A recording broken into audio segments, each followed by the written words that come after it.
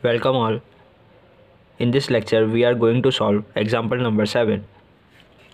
Using Routh-Hurwitz's criteria, determine the relation between K and T so that the unity feedback control system whose open loop transfer function is given below is stable. So there are three key points which we have to notice which are given in this question. First of all, we have given the open loop transfer function. So the open loop transfer function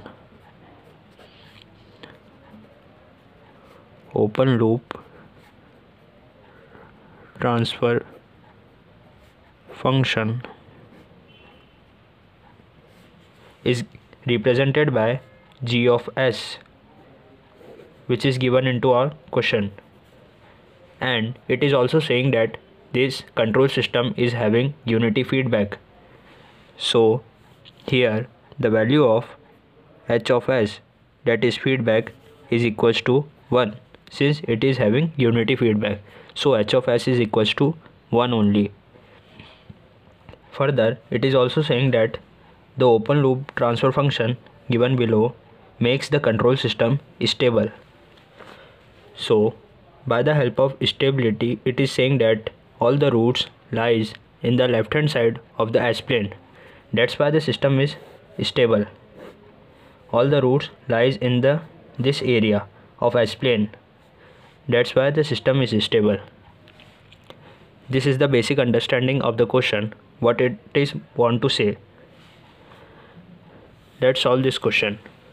First of all, we will discuss about the characteristic equation, on the basis of which we will form the Routh array and check that the relation between K and T. So the characteristic equation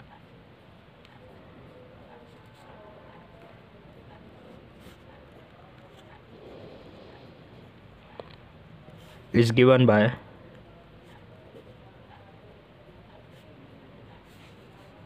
one plus g of s into h of s is equals to 0. This is the basic definition or the basic expression of the characteristic equation. So in the question we are giving the g of s, and it is also saying that unity feedback, so h of s is equals to 1.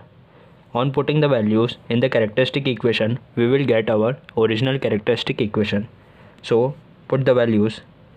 1 plus here whole term will be replaced by g of s, so k over s plus 10 plus t bracket close. It is g of s and h of s is equals to 1. So on taking the LCM of this equation is equals to 0. On taking the LCM of this equation, we will get the final equation as s cube plus 10s square plus ts plus k equals to 0. This is our final characteristic equation, on the basis of which we will form the Routh array. So here the odd coefficient of s are this term and this term. So the odd coefficient are here, the coefficient of s cube is 1 and the coefficient of s is t only. The even coefficient are,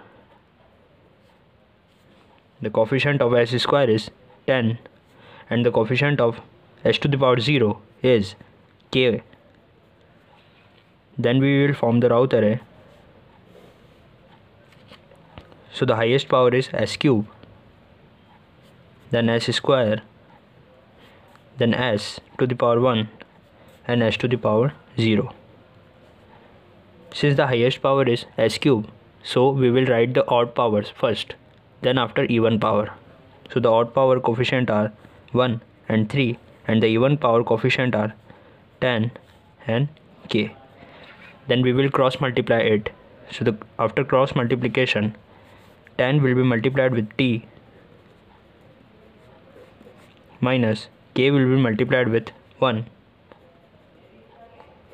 the whole term will be divided by 10. So we will get 10t minus k over 10. 10t minus k over 10 here. After that, no other column is there for the further multiplication, so we will simply write 0 here.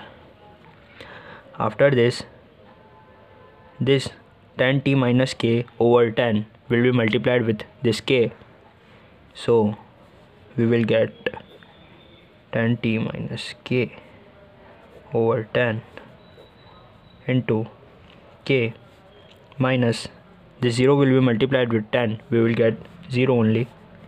After that, whole term will be divided by this expression 10t minus k over 10. So on cutting this, the remaining part is k only, so the result is k, and we will simply write 0 here. So the formation of Routh array is now completed, and we will check for the system to be stable which condition should be satisfied. So it is given that the system is stable and the first value of the first column is positive.